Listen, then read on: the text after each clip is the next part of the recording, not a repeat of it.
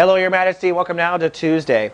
Well, it's an overcast and cloudy day, I think, for the royalty of the zodiac, but you are nesting and resting, and it looks like there's going to be a bit of an emotional breakthrough.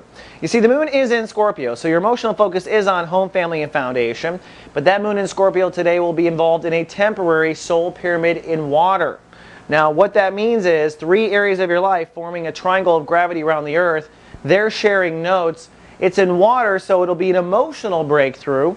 The epicenter will be your home and family, so at the end of the day, I think Leos will feel a lot more grounded and a lot more calm and peaceful when it comes to how well they are grounded in the earth. I call it the potting soil.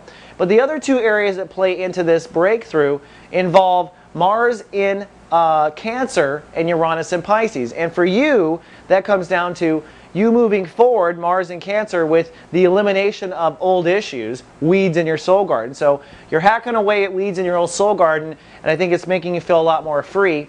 Uranus over in Pisces is saying you must be innovative with the way you draw your boundaries in the first place. So you're changing your boundaries, you're changing what makes you feel close, what doesn't make you feel close, what makes you feel safe, what doesn't make you feel safe. So the changing of trust and intimacy, along with the ending of old habits, leads to Leos feeling more grounded and more secure on the planet. So I think that's a very welcome breakthrough. Now, one other thing that makes today kind of weird, the sun. The sun today is 0 degrees Libra. I always say 0 means 0. It means we're halfway between 2 different kinds of reality right now.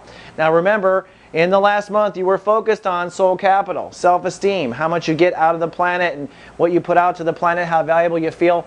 Now with the sun transitioning into Libra, it will be a 30-day transit for Leos on your intellect, your mind games. Is your mind on the same team of yours, or is your mind not? And how well you're communicating. And considering the first 2 weeks of this will be with the Mercury retrograde, I think Leos will be doing a lot more work in this area than most people when they go through this transit. But should be a piece of cake. I think the soul capital was the hard part.